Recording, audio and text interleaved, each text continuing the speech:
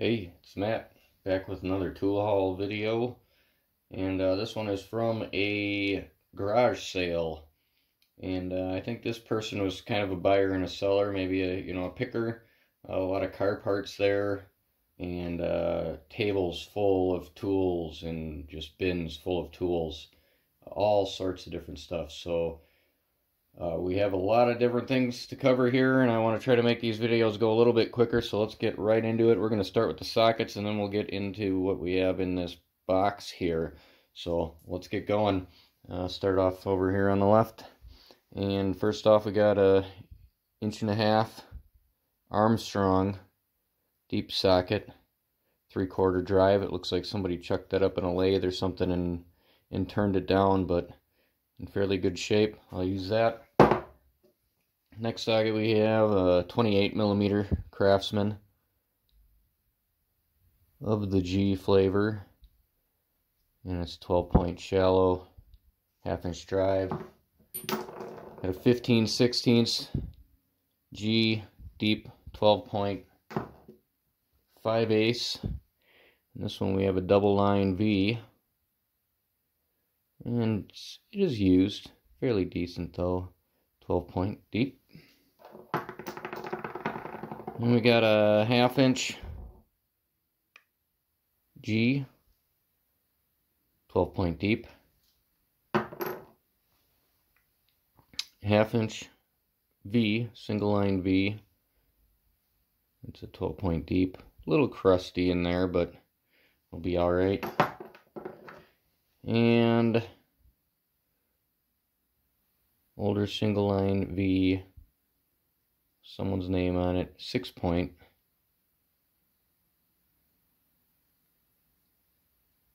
Half-inch. Alright, let's get over to the 3/8 drives here. That one's a G 7/8, 6-point. And we got a 13/16 G 6-point.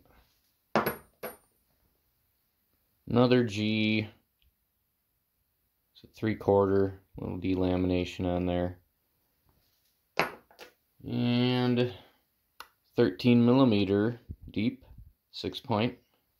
I believe this is a 19mm 12-point shallow Craftsman. I think it's a G1 or something. No, it is a V. So an older V, 19mm. I have a 1/4" drive, 1/2" V, 6-point. And that was in pretty nice shape, so I snagged that up. And a double line V 3/8 extension. And last but not least of the sockets, we have some older Craftsman Circle H. These are probably mid-40s. So I think this is the oldest stuff that's going to be in this box. So if you're looking for older stuff, this is it in here. But pretty nice shape. And I got a 1.16" and a 1". Both Circle H. So that's cool. Alright, let's get to the box. Now again, I was able to look through all of this stuff. I dug through bins of tools, and I'd like you to guess what I paid for all of this at the end here. Let me know if I got a good deal or not. I think I paid a little bit more than you would at a typical rummage sale. Again, these people looked like they knew what they had, and the prices were a little up there, but they weren't too bad. But wait till you see what I got in this box here. We have a bunch of ratchets. So let's start with the 1/4" ratchets, and I'll start with the newest ones of the 1/4". We're going to start with some Craftsman, and let's take a look at this one here. Is that a Craftsman? It looks like Craftsman, right? But it's not. We got a Black Hawk. There's a GW Looks like 9945A. So it looks like it's in pretty decent shape. I snagged that up, and when I saw it, I thought it was a Craftsman. But right next to it was actually a Craftsman ratchet. And I want you to look at the similarities between these, and you tell me, were those made in the same place? Neither of them say USA on them. But I mean, that head looks identical. There's only one difference in the head. And you can see that one on the left is a little bit more rounded. So yeah, you tell me. You think that Blackhawk and that Craftsman were made in the same place? I know the handle is different, it's longer, but I mean that head knob is a little different. The tips of those anvils look identical. I'd say those were made in the same place. Anywho, alright, we got those two. And I also scooped this one up. We got an old Flying V Craftsman. Double line V. Functions. Works good. Needs a little reconditioning in there, but that's what we have for the 1/4 inch ratchets. Let's move on to the 3/8. Again, we'll start with the newest of the line here. So we have a Craftsman push button release, little lever there, and that's a double V. So I figured I'd snag that up. And also snagged these two up. So we have two little bit slightly different V3/8 ratchets, and they're both double line V. You can see that one looks like it has a little bit deeper of a stamp in it. The finish looks a little better on one, or just older.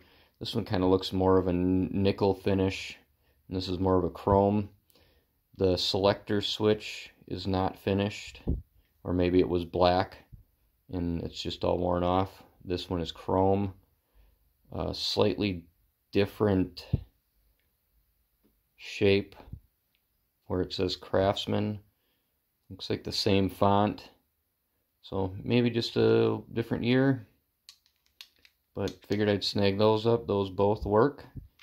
And I'll probably end up selling this one. And I'll probably hang on to this this rustier, crustier one. I don't know. I don't mind hanging on to kind of the reject tools for my own personal collection. I like the rustier, crustier, used look on this stuff. So I like to get rid of the nicer stuff. My mom always said that I can't have nice things, so I like to pass them on to someone else before I destroy them. So there we go on the 3/8 drive ratchets for Craftsman. What else I picked up was this New Britain. And there's an NB45, USA 31. We'll get you in nice and close on that. And I thought that was a decent looking ratchet. So I figured, why not? I'll pick that thing up. A little delamination. But overall, not too bad. Function sounds good. So I picked that up. Alright, let's get to the big ones. The 1/2 inch drive ratchets. Yes, they keep coming. And we have here a Craftsman. And this one is very similar, or the same style or series as this one here. And I picked these up because I already have some of those. Or so I thought. So I got home and I grabbed it and looked at it and said, nope, that's not the same. It is slightly different.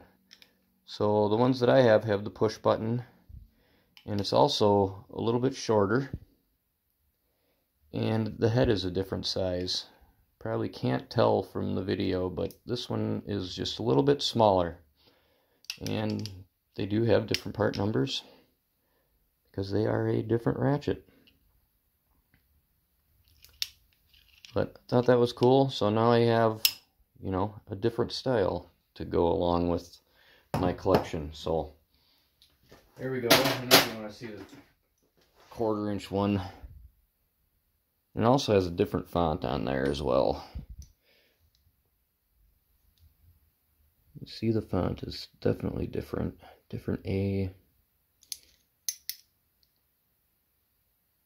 So yeah, there we go. And no USA on these. So where are these made? Are they made in Canada there, eh? I don't know. Somebody let me know, because I did get this with a set of sockets that say ST on them, and I believe I read that that was from Canada. So either way, I like these little thumb wheel ratchets. I've been using those for a while. Alright, let's move on here. Next in line, going down in years here, we have this 1/2-inch drive. Craftsman. Focus. And that is a single line V. Getting a little bit of sawdust in there. They all seem to have sawdust stuck in there. Alright. Next one we got is another Craftsman V, and this one is a little bit older and has some oddities to it. Gotta look close at this lever here, and I was thinking this was going to be a V and it was just broken off, but after looking at it fairly closely, I don't think it was. And let's compare it to this ratchet here. If we want to look at the gap right here and the gap right here, it's greater, but I'm still thinking it had this style lever on there, not a V lever, because those V's would be sticking up right here, and I see full plating around here. I don't see any disruption in it where there would be V's sticking off this way if they're broken off. And the tip of the V doesn't normally go down this far, that, you know, that wide. It looks pretty thick. I mean, we're talking about from here to here,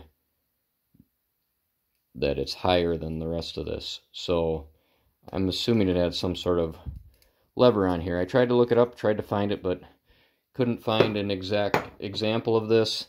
And again, there's no part number on this one, so it was pre-part number. So this is a pretty early V ratchet. Look at that dip in there. You can see that thing really good. Big crater right there. But thought I'd snag that up, even though it's missing a part. Again, this is probably just a ratchet that I'm going to hang on to, clean it up a little bit. Maybe I'll come across a lever or a head kit for this thing, if I can ever figure out which one went in there. And again, just keep it. I might even just use it. I can flip this lever so it's not horrible. But that's that one. So that's it for the Craftsman in the 1/2-inch drive. And this next ratchet I thought was pretty cool. I don't come across these too often. But we have an Armstrong. That is a S91, and it's in really good shape. So I couldn't pass this thing by.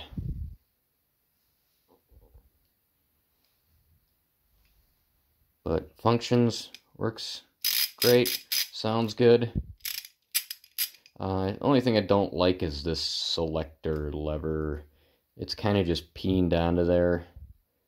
I don't know, I see that being a weak point. And then it's got this detent ball. It's like all these extra moving pieces that don't need to be there and are fragile and prone to get not working if there's dirt in there, you know. So I don't know, but I don't know, it's a nice looking ratchet. The rest of it seems to be fairly well built. I don't know, has anybody ever swung around a S91 Armstrong? Is that your flavor? Looks like a nice ratchet. So I might put that one into service. Looks like a good wrench. Alright. So that is all the ratchets we have, and I have 3 more wrenches in here. And we'll start with this one here, Armstrong USA Chrome. And this is a really nice looking box wrench here. So 9/16, 7/16. And it looks like it's in really good shape, barely used. It has like 38 scribed in it. You can barely see it, but yeah, I think my double box that I have at work of this size is an older Craftsman, like a CI Craftsman. So I might take that one out of service and replace it with this one. This is a fairly newer era wrench, and looks like it needs to get used a little more. Yep, definitely. Alright, next up we have this little weird offset double box. There's a Proto Professional 5/8 9/16. Doesn't look like it's in bad shape. Pretty decent looking wrench. I don't know, is that a distributor wrench? Maybe I can use that to get to the distributor nut back there. Maybe that's what they were for. I don't know. But I don't have any of these, so figured I'd snag that up. Alright, we got one more wrench. I think I saved the best for last. I'm sure you'll let me know. But we got a Proto 4Y187. And I tried to look this up, but I could find nothing on this. So I found some wrenches that were very similar to this that were line wrenches. And this double square I could not find. So I thought it was cool. I like the old Proto Pebble stuff. So I think this is going to be like a mid-40s, I want to say. Actually, it's Proto. If it's Proto, so it's got to be after 48, I believe. So maybe this is more of a mid-50s. Yeah, I think it would be a mid-50s, maybe even late 50s. So I think in the early 50s it said Los Angeles on here. But someone will correct me if I'm wrong. But I thought that was cool. Definitely interesting little wrench. It looks like it was ground down on both sides. There's no finish on both sides and around the head here. But I don't mind that. I'm going to hang on to this. Not something I'm going to sell. Just kind of neat little wrench that I've never really came across before. So if anyone else has any of these, I know there's line wrenches out there like this, but I haven't found any pictures of a double square one. So let me know if you have one. Do a video on them or something. But that's going to do it for today, folks. Again, what do you think? Guess down there. How much did I pay for all of this? What do you think? I'll give you a couple minutes to put it down into there. But I think I got an okay deal on these. So, did you put it in there? Did you write it down in there? Did you click subscribe? I think it's here. Right there. Just do that and help me out. I mean, look at this stuff. What do you think?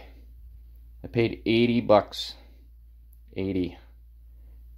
Did I get screwed? Did I get a good deal? Let me know. What was your favorite tool, favorite find here? I think that's my favorite one. And maybe this Armstrong wrench. I don't know. Well, that's it. We'll see you next time. Hopefully we'll get some good stuff out there. Have a good one.